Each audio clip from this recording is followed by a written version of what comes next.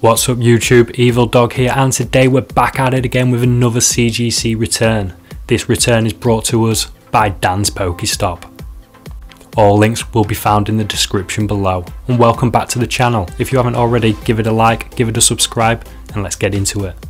So starting us off, we have Misty's Determination from Evolutions. This is an absolute beauty from the 2016, and it's in pretty good condition. There's no visible marks on the front, none on the back. It's looking pretty clean. So let's see what we get on this bad boy. An 8.5? What? Okay guys, so not the best start on our CGC return. Let's see if we can pull this back. Next up, we've got Ball Guy from Shining Face. This was released in 2001. It's not a set I collect, but I thought I'd grade it, probably sell it on my eBay. This card is an absolute minter, like it's a beauty. I pulled it pack fresh myself, 9.5. I'm happy with that. So we'll take the 9.5 on this. I do, however, really like the artwork on this card though. Yes. So happy with that, 9.5. So we're going to move on now to the Pokemon Breeder. This is from Shining Fates. It is from 2017 and it's a very underestimated set in my opinion. Front's looking absolute banging. Remove this bit of fluff and we've got a clean back. It's not looking bad actually, there's no marks, no whitening. Centering looks pretty tidy as well. So we'll see 9. Oof. Yeah, I'm pretty happy with that. Mint 9. Still a really good grade for that card. We've got about 10 cards to get through today guys. They're all full art trainers. And next up we have Yoshida. This is from Detective Pikachu and it came out 2019 I believe. This is Japanese, so it's gonna be a good grade. Like the print levels on Japanese compared to English are amazing and it shows. 9.5, I'll take that. So we're making a nice little 9.5 pile. Hopefully we can get a 10. And next up we've got Lima.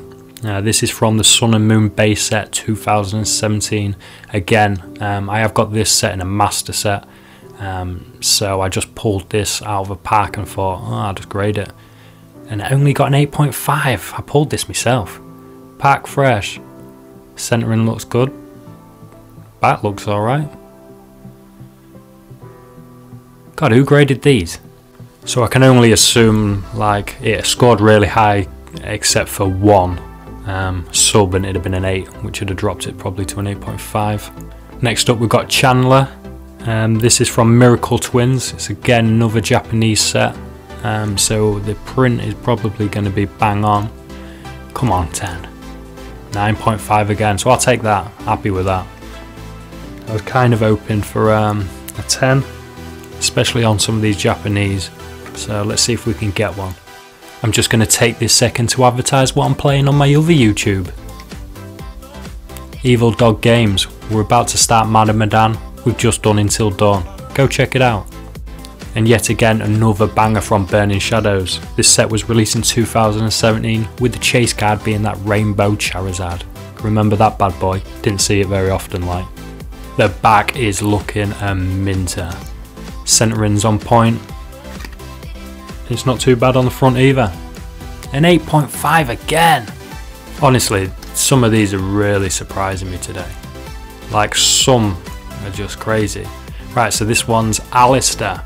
We've got Alistair from Legendary Heartbeat. I did pull 2 of these, so one went in the folder, one went for grade, and I love the Pokeballs on the front. It's Japanese, so it's going to be a good score. Come on, 10. Let's go 10.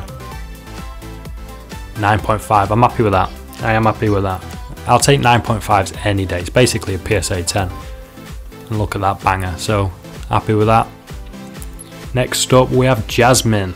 This is from the 2018 Dark Order. It's not a set I collected, but I opened one box and pulled this bad boy.